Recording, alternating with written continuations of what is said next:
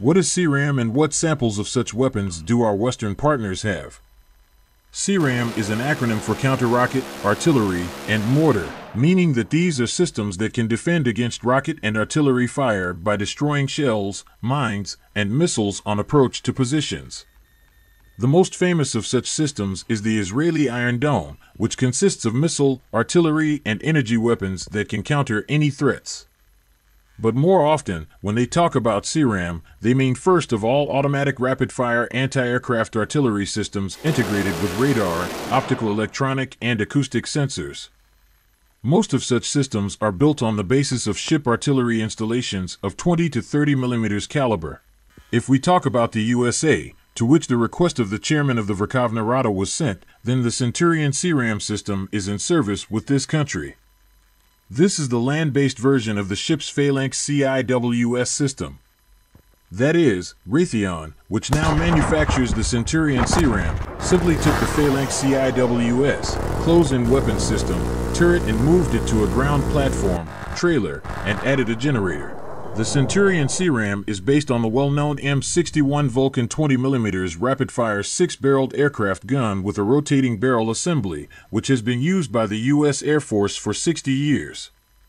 This gun is characterized by a simply insane rate of fire, releasing up to 4,500 shells per minute. The speed of the projectile is 1,100 meters per second. The effective distance of fire is almost 1,500 m. The maximum is 5,500 m.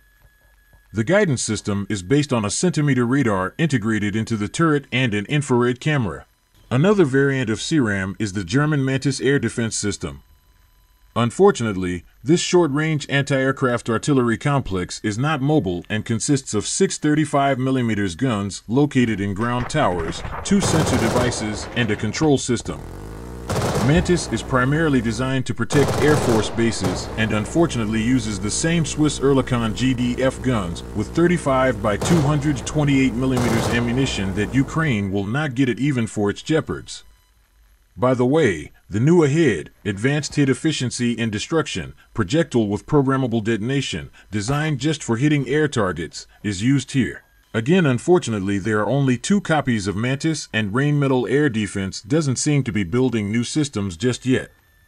In addition, the CRAM includes the Dutch Goalkeeper CIWS based on the GAU-8/A Avenger 30mm 7-barreled anti-aircraft gun, the same one used on the Fairchild Republic A-10 Thunderbolt II attack aircraft.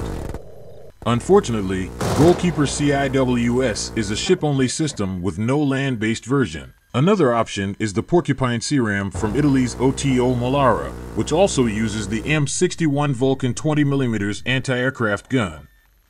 But this is again a stationary system of 4 ground combat modules, a 3D radar, and a control module. Each Porcupine CRAM combat module covers an area of only 400 by 400 m, which is not enough for our conditions. In addition, this system never got out of the prototype stage.